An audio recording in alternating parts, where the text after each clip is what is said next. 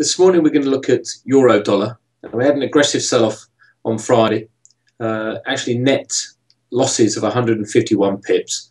Now this also saw the major currency pair break out of a corrective channel formation to the downside. Elliott Wave would dictate that we're now in the last wave lower, the fifth wave. If we look to a medium-term chart, we've got a trend of higher lows coming in at 120.20, and I think that's going to be our medium-term focus this week.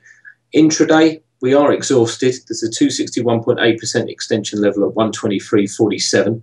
So what we're looking for is a mild rally to get short, to take us down to that important 122.20 level. So we're going to look at selling at 124.40, which is a retest of this channel breakout.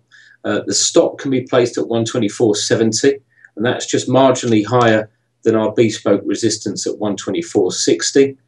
Intraday, the target is 123.47. Medium term, or the duration of this week, and we look for 122.20.